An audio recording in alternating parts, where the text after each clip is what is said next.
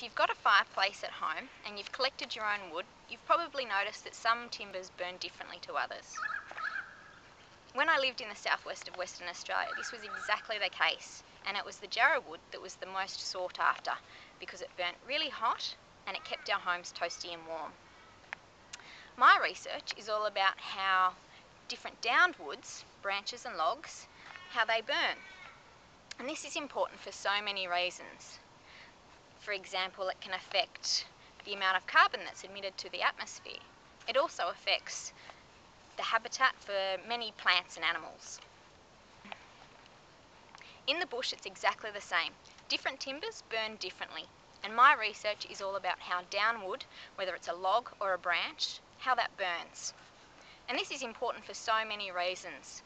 For example, it affects the amount of carbon that's released to the atmosphere, and it also affects the habitat for different plants and animals.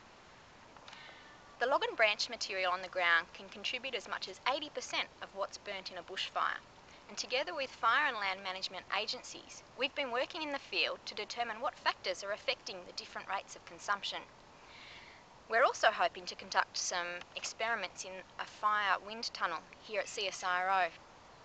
The results of this research will allow fire and land management agencies to better predict the total amount of fuel consumed in both prescribed fires and wildfires. It will also allow them to better plan for things like expected fire behaviour, smoke emissions, air quality, mop-up difficulty, and perhaps even reignition potential.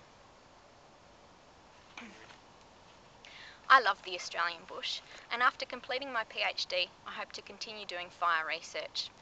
I hope to keep on assisting fire and land management agencies better understand and predict the effects that forest fuels have on fire behaviour, especially at a time where climate change is likely to mean that there's more extreme fire danger days each year.